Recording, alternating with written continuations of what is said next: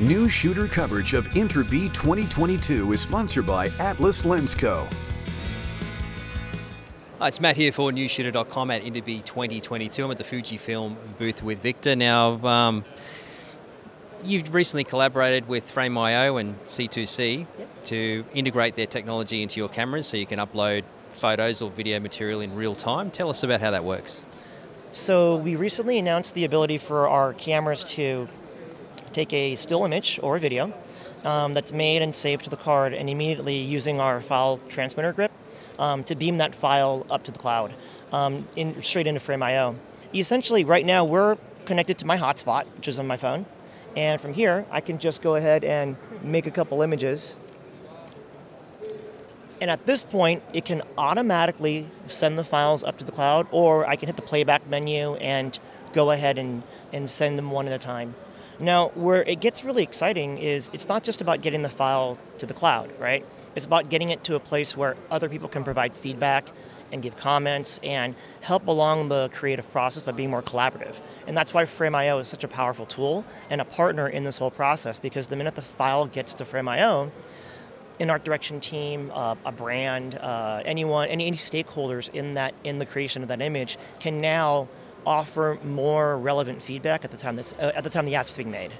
And in terms of quality, what type of images or video can you upload? I guess it totally depends on your internet connection speed. Yeah, so it depends on the internet connection speed for sure, but the camera is capable of sending RAW, JPEGs, TIFF, HEIF files.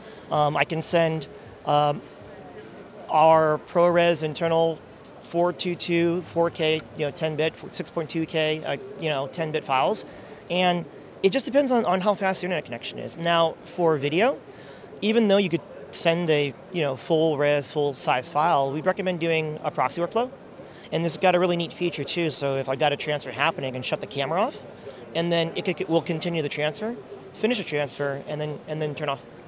You told me too there's still currently a couple of sort of limitations with using the video workflow in terms of if you're shooting log and you're sending an image, then that image is only going to go as log. So you're hoping in the future that you could have some type of system where it would automatically apply a LUT at the other end of the chain? Yeah, I think there's always a lot of great conversations happening between us and Frame.io, and I can't speak for them, but I do know that they're really interested in helping us make our customer lives and all of our users' lives really a lot easier, right?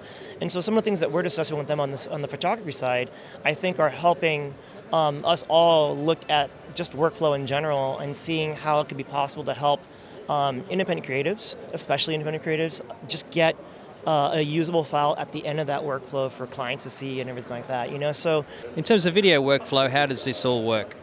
It actually works the same as our still workflow. You make the image on the camera, and then you can either choose to upload each image automatically, or you can go to the back of the camera and send the files up as you want. So in this case here, we've got a project that we've been sending video files to, and I'm going to go ahead and just go to the back of the camera and select, and then go ahead and priority select it. It's going to send it to Frame.io. Frame.io is going to start to get the file. Now this is an LTE connection. It's probably going to be about a couple minutes here and just talk through it.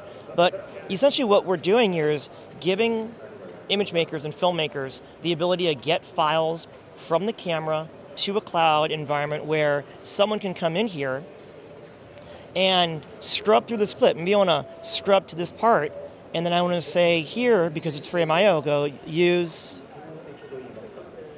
this part. RT, right? So it marks it. There's a comment in that area, at that point in the video clip, and now I can go over here, and it's 0342. I'll just go to file 04342, and the comment's there.